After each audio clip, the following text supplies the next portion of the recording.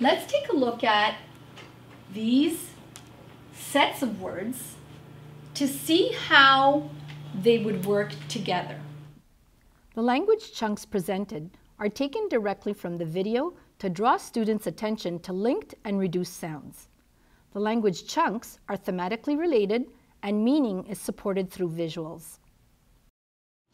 So the next one is, can you say it for me?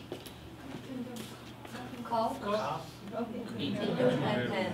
Okay, so listen to how you're saying it. Coughs into her hands. But if you were to say it very quickly, the way it was said in the video, it would be coughs into her hands. So what disappears? Hair. Yes, yes, that's right. So this here disappears right there. Let's try it again.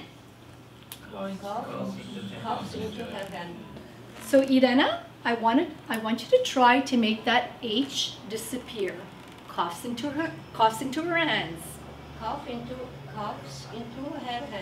No, I cannot. That's okay. You can keep practicing and you will get it right eventually. Okay? So the next one. Greets her grandmother. Greets her grandmother. What's happening here? So do we have a linking or do we have a reduction? Reduction. A reduction. What disappears? H. The H. Good job, Renee.